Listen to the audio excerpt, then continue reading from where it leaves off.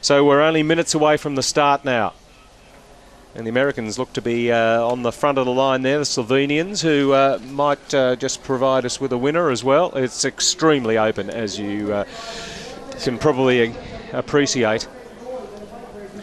There's the Australians back about 20 metres or so from the front.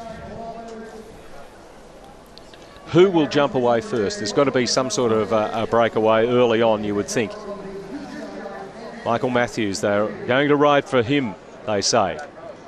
And what about our silver medalist in the time trial, Lee, Luke Durbridge, Turbo Durbo? How must he be feeling? That sums him up in 2 words. He's an unbelievable athlete, and he's still so young. I mean, he's only second year. He's, what, 18 years old or just turned 19, and his power is incredible, absolutely incredible. In a couple of years to come, he's once he gets a bit more race experience, he's going to be unbelievable. Is he going to have something left to help his teammates today? Yeah, well, he's the sort of guy, because he hasn't done as much road racing. Experience is going to play a big part here, and if he can hold himself back, which I'm sure the coaches have told him to do, here we go, could be a real key asset for Michael Matthews in the finish.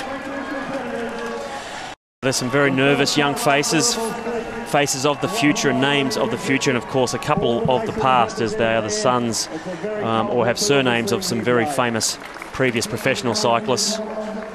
Rolling off. Let's hope that the guys get round okay. We've got a few corners around the course, and of course that bridge coming off a very fast descent. This is going to be the first time now we've seen a mass start and a big bunch or peloton coming down that descent to the chicane and across the Rainbow Bridge. Now, we did see Fabian Cancellara yesterday almost hit the barriers as he went into that chicane. Luckily, he didn't crash, but then, of course, in the under-23 men's time trial, the Danish rider Quard actually did crash into the barriers. So he's got another go at it today to see if he can get over the bridge. Yeah, well, he didn't do a very good job on his own. Now he's out there with a whole bunch of riders. You've got 122 riders, or 121 that he has to try and get round that bridge and chicane with. Let's hope that they all do it. Now, I know the guys will be very nervous, and the guys that... It's a little bit different to the professionals and the elite riders that we'll see on Sunday. These guys are a little bit more desperate, you could say, which makes the race perhaps a tad more dangerous. Yeah, a bit more dangerous, but I think in some ways it's more exciting to watch, you know, because they've only got six riders maximum. That's the maximum for the big teams. Yep. So it's a lot harder for a team to control a race, whereas on the elite men, up to 9 riders, you can let a few riders go off the front. It's not such a big panic, and you can get a whole country or a whole team together and bring it back quite comfortably.